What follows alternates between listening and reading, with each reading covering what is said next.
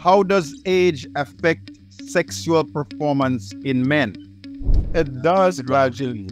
It does gradually because, the frequency with which a man desires to have sex begins to decline after a certain age. Let's say mid-40s, late 40s, mid-50s, going beyond. And sometimes, actually, I'm going to drift a little bit and say that sometimes that creates a problem if you're living with a wife, because the woman may not be ready for that kind of decline.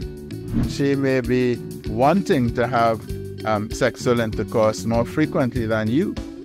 And so age does affect, and we need to accept that things can happen more slowly, and we need to recognize that the quick turn on and the quick turn off that people got in youth may not be so quick. So spending time together may be important.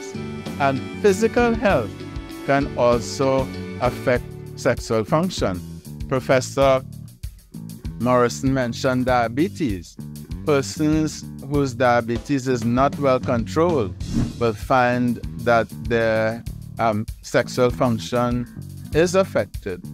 Persons who have high blood pressure and who may be taking medications, some medications that people take for high blood pressure can affect sexual function. So these are some of the realities that as men we have to adjust to. It can be disappointing, but it's part of the reality of the cycle of life.